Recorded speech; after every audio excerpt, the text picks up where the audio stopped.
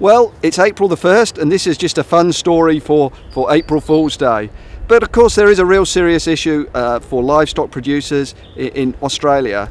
Reproductive rates, calf loss are some of the issues that we're working on to try and develop some solutions, technology solutions that will help reduce those losses. So we're using location-based technologies, low bandwidth communication, we're using walkover weighing and a range of other technologies to help provide solutions.